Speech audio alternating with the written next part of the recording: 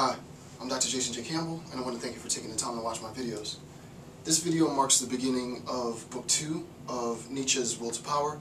I've been going through systematically an analysis, note by note, of Nietzsche's Will to Power, and I've also invited viewer contribution, and I've gotten quite a bit of viewer contribution. My last contribution came from Ian Mathwis 7 and one from Complacency Among Us, both of which did a very extended discussion of the notes that I had outlined, totaling roughly about an hour and a half worth of video lecture that they gave, to which I consolidated to about 30 minutes. I've incorporated the links to their discussion in the PDF, so just click the PDF, it'll take you to their videos. You can watch their videos and have an assessment of what they interpreted notes 135 to 139 to be. Again, as I said, my intent in doing these video lectures is not just me as the educator, as the academic presenting the information, but to get the community collectively to present the information. I've changed up my style for Book 2 because Book 2 is so extended. What I'm going to do is I've already shot, not shot, but I've already taken 100 notes worth of notes. So 140 begins the notes, and I'm already today on note 240, but I'm going to do 100 note sections at a time. Take notes on 100 notes, and then shoot video for 100 notes, take notes on 100 notes, shoot video for 100 notes, and so on. This will give people who are further behind in the series time to catch up, and also if you want to stay up to date with the notes, then just click the link to my Facebook page and you can get updates when I update notes, my RSS feed and so on. And that's basically it. So with that, let's begin. And this is section 8 on page 25 of Nietzsche's Will to Power. So this is and this is section 8.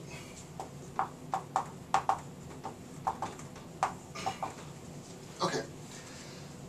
So as we said, this is my first installment of Book 2. Both Ian Mathwis 7 and Complacency Among Us began the section of Book 2, and basically what we learned in their contribution, I'm not going to rehash it because they went through it, but was a recognition of Nietzsche's disdain for the role that the sort of religious orthodoxy has had on social hierarchy, has had on bestowing tremendous amounts of power on the priests, and so on. What we're going to do now is look at notes 140 to 141. So the first thing to recognize in this section is the philosopher has inherited, right? The philosopher has inherited his method from the priest, right? So the philosopher has inherited his method from the priest. Right? The philosopher has inherited his method from the priest. What we're going to recognize is that the philosopher, right? The philosopher has learned how to be a philosopher, right? The philosopher has learned how to be a philosopher from the priest, right? And we've seen some of the bestowments that the priest has gotten, right? We recognize, and we know, another quick point, I'm also going to go through these notes and look for new information or information that's going to facilitate my intent in this lecture series. I'm not going to continually rehash sort of the collapse of the highest values, the fact that the priestly class and the religious class is an anti-biological class, the fact that they devalue all biological, all physiological in favor for an other world and afterlife and so on. I mean, that's been rehashed to death through Book 1. So I'm going to go through those notes rather quickly and get to the information to construct some new concepts in this section, right? So we know what categorizes the priestly class. And what Nietzsche is saying is that the philosopher has learned his method from the priest, right? So that the method of the philosopher, right? The method of the philosopher via hypothetical syllogism, the method of the philosopher comes from the priestly class, and all of the problems of the priestly class become problems of the philosopher, right? This dualism, this sort of Platonic, if you will, transcendental view, worldview, and so on. Okay, so the condition for the existence of the philosopher-priest, right? And this is sort of my conception, philosopher-priest. So we're going to talk about conditions, and actually I should put it over here. Conditions for the philosopher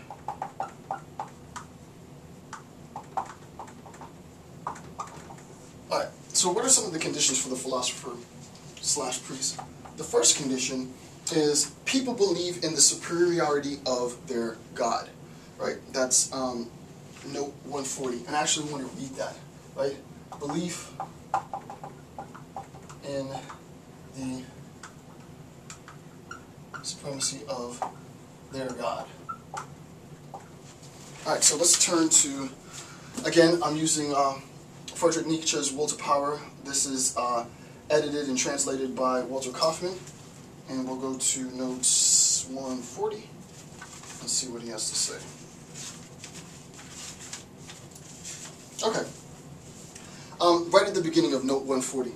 The philosopher has a further development of the priestly type, has the heritage of the priest in his blood, has inherited the method of the priest in his blood, is compelled, even as his rival, to struggle for the same ends with the same means as the priest of his time. He aspires to supreme authority, right? So this idea of supremacy, obviously we recognize that the priest is going to make an appeal to God. And we're going to see what the philosopher makes an appeal to. It varies, right? This idea of supremacy varies, but depending on what philosophy you talk about, you can say that the philosopher makes an appeal to reason, right? You can say that the philosopher makes an appeal to experience. You can say that the philosopher makes an appeal to consistency, right? Granted, as Nietzsche just said, there is this sort of antithetical relationship, this, in a sense, polemic relationship between the philosopher and the priestly class. He says, just to say it again, has the heritage of the priest in his blood, is compelled even as rivals, right? So this rivalry, right? Even as rivals, the philosopher, right? The philosopher and the priest, even as rivals, the philosopher has inherited his method from the priestly class, right? The method, I mean, we know sort of the contributions that St. Thomas Aquinas, Anselm, and so on have made to philosophical discourse, albeit within terms of Christian orthodoxy, but that methodological, regimented, formalized, narrativized structure of systematic analysis is, in a sense, inherited from the priestly class. Number two, they, the priests, are the only means of accessing God, right? So this is one of the conditions for the philosopher-priest. They, the priests, are the only means of accessing God. They, and that's the priests, are the only means of, and I'll put truth, right? They, the priestly class, are the only means of accessing God, that is, the truth. To read along, next paragraph in note 140, and I'm not going to go through and read, you guys sort of know my method now, having watched 14 hours worth of lecture. And pretty soon I'm approaching the goal. I've already passed, just as a quick tangent, I've already passed